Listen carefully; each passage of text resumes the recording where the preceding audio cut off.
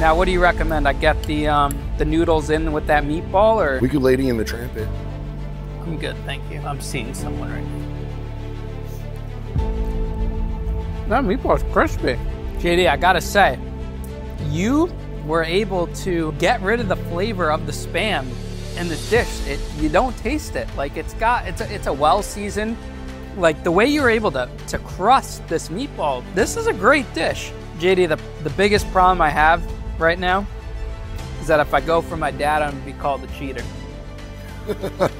That's my biggest problem, and you'll probably kick the shit out of me when we get home. I gotta say, I'm gonna give it a 5 on flavor. I'm sorry, Pop. Oh! All right.